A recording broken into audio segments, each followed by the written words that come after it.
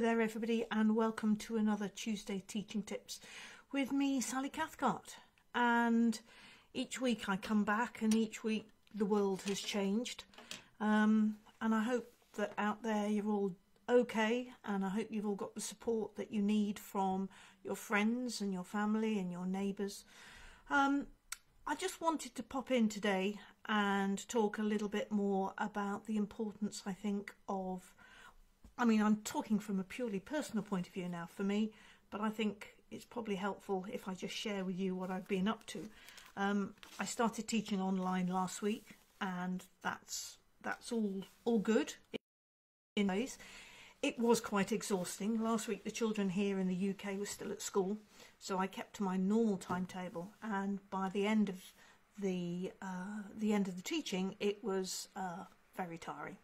So this week I've planned a new routine for myself, and it's not just my teaching, but I've noted down a few different things that I want to be doing over the next few weeks, including of course playing the piano and doing a bit more writing, because excitingly I have got some musicianship books about to be published any day now, but I'm going to be doing some more of that, as well as reading and some research. So I actually got and wrote an ideal week. There's my ideal week, vaguely. And I'm giving myself a bit of space and time, I think, because we all need that up here as much as emotionally in our hearts. And I know that I've got this week and I've got next week, and then I'm going to have my Easter break as always planned. So the Easter holiday, if you can call it that, is not that far away. And I personally am going to need that space to plan for the summer term, to think about how I'm going to deliver lessons really effectively online. I'm gathering lots and lots of lovely ideas as I go along, both from my own teaching and from what other people are doing as well. So I just want to say today that I would really recommend that you plan your daily routine, and I wouldn't have every day the same. I would change, mix and match a little bit, because you want to keep each day feeling a bit different from the previous day. But I know that I'm finding it hard to get very much done at the moment, that I feel as though I'm doing a lot but not achieving very much.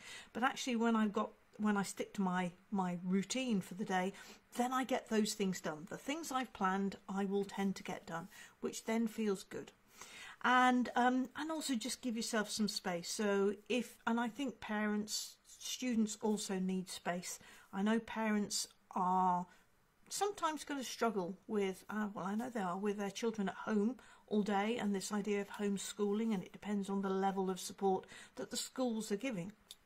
So I think it's really important that we all have the space whilst we support and nurture and make sure that actually we can all move through this together, because it will end. We will come to the end of this, and we will have changed, I think, inevitably as people and as a society, and some of that will be for the best, and some of it is going to be really, really hard to deal with. But let's be in this together.